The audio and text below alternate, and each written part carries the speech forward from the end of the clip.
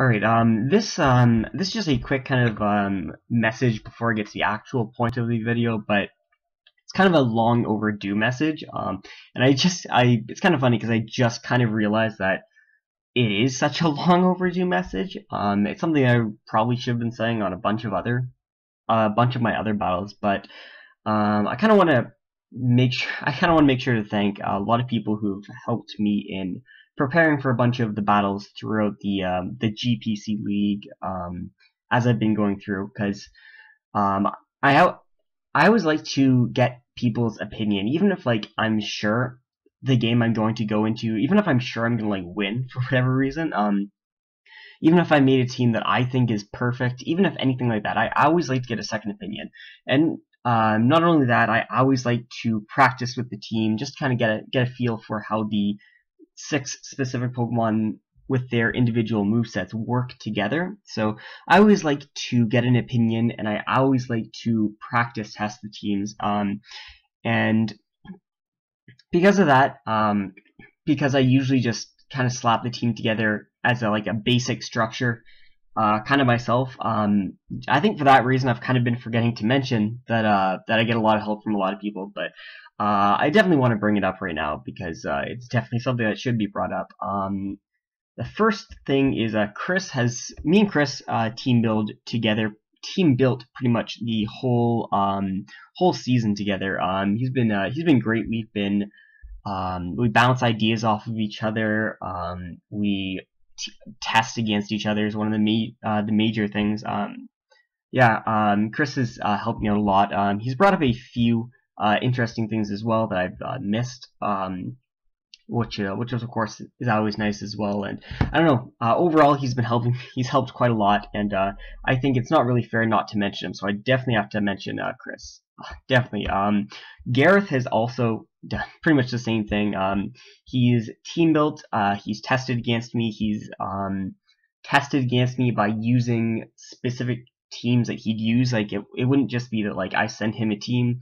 He would pretty much team build an EV specific build, what he thinks is my opponent would bring. So I wouldn't know what sets Gareth would be bringing. So he's helped out a lot as well in terms of helping me test things out, and just being able to, like I said, go ahead and customize the movesets in EVs kind of specifically to, kind of tailor what he thinks they would bring, or kind of help out as well, and especially taking me by surprise by a few moves that I wouldn't necessarily expect.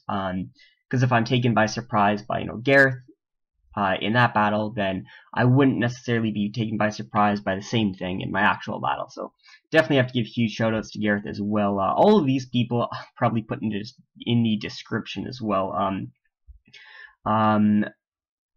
Omega, I haven't really bounced ideas off of Omega so much as I just be like sending him a message and be like, yo, why did I lose to this Pokemon? But I have been practicing against him a lot, and it would just be nice to kind of have a person to practice against. Like I said, the more variety of people you practice against, the more kind of variety of players you get to play against, and the more kind of open you get against players. So like if I just play Chris as my only opponent, for an example, then I'd only kind of get used to how Chris plays. But if I play Chris, Gareth, Omega, whole bunch of people, then I won't really get stuck in a routine, kind of in the routine that I got set in kind of when I went against Merc in that battle, because I kind of, like I said, got set in a routine of how my opponent would be playing, and it was as if I was just specifically playing that opponent. So the variety really helped, just to be able to play with so many people. Omega spent a lot of, probably wasted a lot of time just battling and rebattling against me, because I'd like change one thing. I'd have like 4 teams ready and like, okay, I want to test 4 different teams, so use this team. So yeah, he spent a lot of time, so again, huge props to him. David as well, very much in the same sense that Omega did. He's not on the list, so I can't point to him, but David did pretty much the same thing that Omega did as well, so very helpful there. and then I should probably also mention a few mentions as well to Uzi, and I believe there's one week that I asked Bob as well.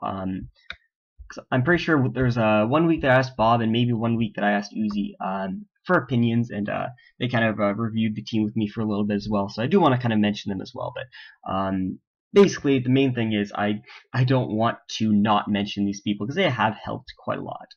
Alright, so we actually ended up making it into playoffs, surprisingly enough. And I don't say surprisingly as in, like, I assumed to make playoffs, just, I just say this joke because, I mean, the fixtures have been out for a while, but, yeah, made playoffs, and actually kind of fun, actually kind of cool, because, like I said, it's first time playing the draft format, so, actually really kind of happy that ended up like that. I mean, I would have been happy no matter what, but that's besides the point. So I'm, as I said, first place in the division, which means I'm going to be fighting the Camber Zygarden Bob first.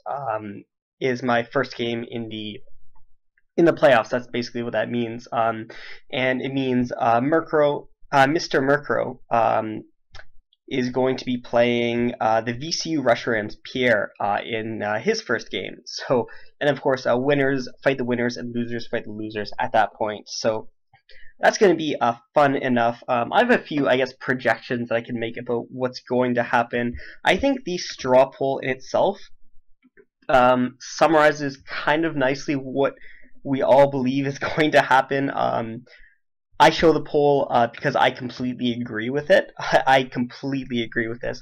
Basically, what's going to happen is I'm going to lose to Bob, and I'm pretty sure Merc is going to beat Pierre. Now, that's not saying anything against Pierre. Pierre is a great battler, but like Merc's team is like insanely good. Yeah, I guess that's my opinion, but like just my projections are it's going to be Bob versus Merc as the final, and me versus Pierre. So I actually haven't prepped at all for Merc's team, so for some reason I fight Merc, that's going to be really not good, because I have not prepped at all for Merc's draft. I've prepped for Bob's game, and I've prepped for Pierre's game, so guess we will see how that goes. But all that aside, one last thing I suppose I kind of want to talk about, I'll probably do an actual video kind of specifically on this, but me, David, and Chris, I believe, are the only ones that, well, actually, there's like 5 people, but I was gonna say those are the only ones I've like played on this channel. But there's like, actually, I think it says somewhere here. I should have it written down. Yeah, me, David, Tom, Christian, and Ethan. The 5 of us kind of started our own league, which is kind of funny. But what we mean by started our own league is David kind of came up to us and he's like, "Hey, yo, why don't we start a league?" And we all just said, "Hey, might as well, right?" So, I mean, I always thought it'd be something kind of cool to do, but like, I mean, my lack of experience in League is kind of something that would have prevented me from ever, actually, not ever, but it would have prevented me from going around and just starting some random league by myself.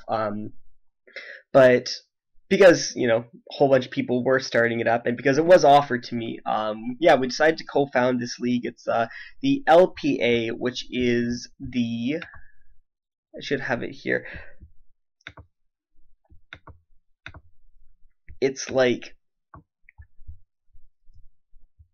so IPA. Wow, never mind. I'm IPA, not LPA. Okay, International Pokemon Association. That is the name of our league. Unfortunately, Smogon FaZe Clan did not win. That's the name I voted for. But what can you do? Anyway, so yeah, that's the league we've got going. And on that note, I'm not going to be joining the GPC for the next season. Kind of because I kind of want to touch on this. I kind of want to make kind of a formal point on it as opposed to just having it happen without really talking about it. Leaving the GPC for season 4. If there's a spot in season 5, which there probably won't be, but if there's a spot in season 5, I'll try to probably get back in there because I really enjoyed GPC. That is I don't know. I feel like I've built a good enough connection with a lot of the people there. I feel like I've got not really patriotism towards it, I suppose. I think that's kind of a not good way to explain it, but like I feel like I don't know. I feel like I had a bit of a connection with that league, I suppose, in some way. But what I'm trying to do right now is kind of try to get into a few good like study habits. Because I don't have the best study habits right now. Just because I don't know. I don't have the best study habits. I'm trying to kind of get into like I mean I don't have horrible study habits. It's not like I'm failing. It's not like I'm doing bad. Like I'm doing good in everything that I'm doing, but like I want to start getting into some good habits in terms of kind of just getting into the habit of kind of sitting down and studying, even just when I have nothing to do. I want to get into the habit of kind of reviewing stuff. I think that's the major way to say it. I just want to get into a habit of reviewing stuff a bit more. So as it stands right now, in order to make new habits, it's just basically the thing for making a habit is just you have to have repetition. You have to do it several times and a whole bunch of times. And I know that if I stayed in GPC, I would definitely spend a lot more time team building than I would, or just a lot more time on GPC community team building and all that stuff than I'm hoping to spend on building new study habits and stuff, if that kind of makes any sense. So I did step out of the GPC, like I said. However, that being said, like I said, I am in this league, and it kind of seems as if I'm like just blowing off the GPC, and I'm like, yo, I'll just start my own league here, you guys. It kind of seems like I'm blowing it off, but I think the big thing to take from what I'm trying to say is that I took like GPC like really seriously, really competitively for all but like team building for Merc's game. I'd say I didn't team build very good, but I took the game very seriously. Against Chris's game, Chris's game for the midseason, I did that pretty much completely for fun. So that's I guess another one. And then against Brett, when there was pretty much very little way of me actually not making the playoffs, that was another time that I did just for fun.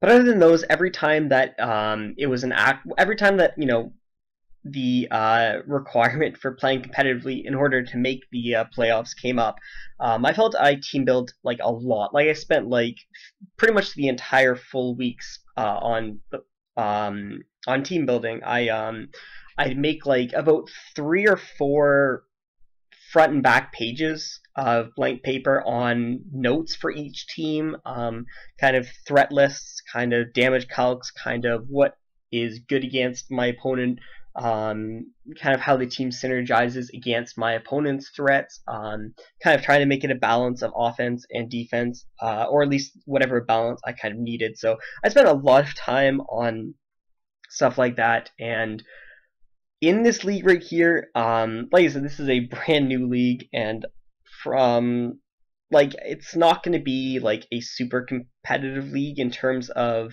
comparing to like GPC, so it's going to be a lot more slack, and I'm really not going to be spending much time on team building. I'm just kind of doing this for fun. In all honesty, yeah, I'm just kind of doing this for fun. I'm gonna try to bring some fun sets. I did draft Mew. I'll go over my full draft again in another video. So hopefully we're gonna see return of the Zap Cannon Mew, the greatest Mew set in the entire game. But like I said, this league will not be taking a lot of my time for going over, but at the same time it'll give me kind of a side hobby to do. Yeah, I guess that's really everything I wanted to say anyways. Yeah, good luck to me in the playoffs. Even though, I mean, we all know what's going to happen, but like, good luck to me in the playoffs. I'll wish it anyways, and yeah, I guess I'll be here for the next video.